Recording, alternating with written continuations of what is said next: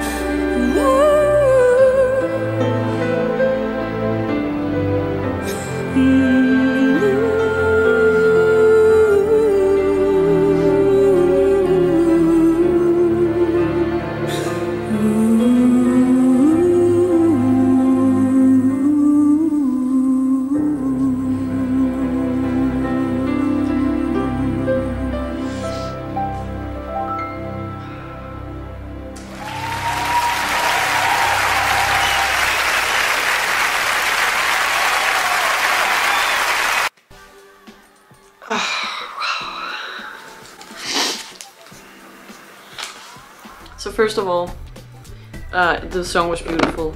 It was really emotional. Sorry, it was really emotional and a bit sad at the beginning, but then there was this kind of a release in the end. That was a beautiful journey, and I loved the little piece of interview that was in the beginning, where you can hear how Lara feels about the process of writing a song. That was just, yeah, that was fun to hear her, and you can really feel her deep passion for being an artist and creating. So that was lovely. And also I just felt like her voice was just extraordinarily gorgeous.